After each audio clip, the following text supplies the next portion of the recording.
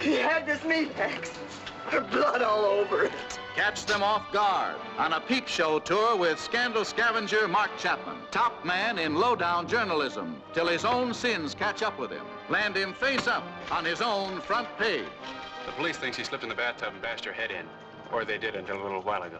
Can you sell papers with this?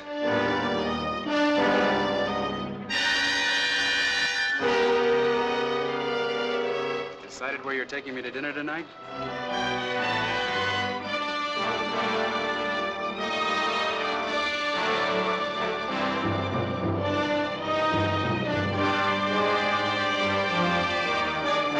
I've just taken the hottest story of the century out of Hawk, and I'm gonna...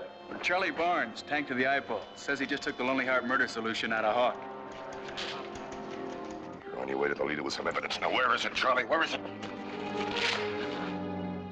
I've waited all my life for a story like this. Well, you got it, Charlie. But you're not gonna write it. You couldn't expect us to believe that Charlie Barnes had any real information on the murder, Julie. We still don't know that he did. If you and that stone-hearted, glory-seeking, I am the great Mark Chapman had thrown Charlie the miserable crumb of respect of just listening to him, he'd be alive today. Kid, I don't want you to beat your brains out. We can get just so much out of this Lonely Heart story, then we'll start easing it off and let it die a natural death. Let it die? You're the guy who pounded into me. Never give up till you've got the story. Well, I'm not quitting on this one until I've licked it.